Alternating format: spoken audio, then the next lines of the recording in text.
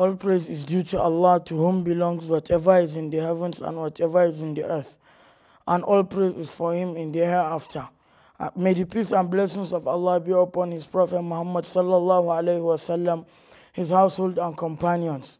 My name is Muhammad Abdullah Abdul Qadir. I'm a student of ESTEEM Learning Center, and I'm here to briefly talk about the life of Muawiyah bin Abi Sufyan radiallahu anhuma. Muawiyah was born in Mecca to Abu Sufyan bin Harb and Hind bint Utbah. 5 years before the Prophet Muhammad sallallahu alaihi wasallam received his first revelation. Muawiyah was from the tribe of Banu Umayyah. His father was a rich, respected, prominent, and wealthy merchant of Mecca.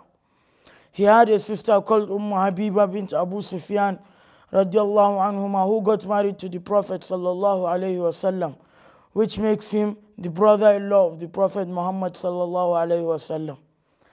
Muawiyah accepted Islam in the year of the Treaty of Hudaybiyah, which was 6 years after Hijrah.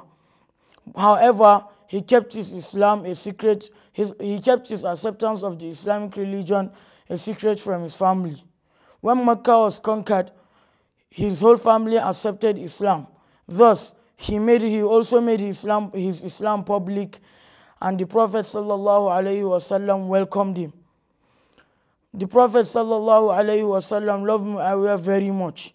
He used to pray to Allah to guide him, make him a guide who is rightly guided, guide others by him, endow him with the knowledge of the Holy Quran, and also to grant him leadership of the Arabian lands.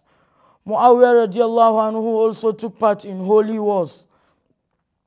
In the 15th year after Hijrah, Umar bin al-Khattab radiallahu anhu, who was the Caliph of the Muslim nation at that time, wrote to Muawiyah instructing him to take over the city of Caesarea and also to govern it. Following Umar's orders, Muawiyah besieged the city of Caesarea and the two parties began to fight. Allah granted the Muslims victory over them. Muawiyah radiallahu anhu also took part in many more battles after those, most of which he was victorious in.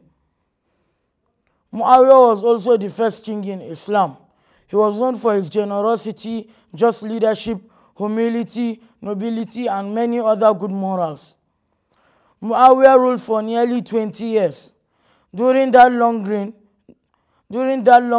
peace and prosperity was known as a rule at home.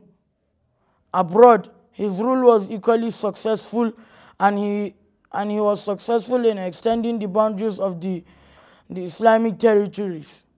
I hope this brief story will inspire youths to form a relationship with our pious predecessors and to also commit their lives sincerely to their mission, which is adherence to the Book of Allah and the way shown to us by the Prophet sallallahu alaihi wasallam.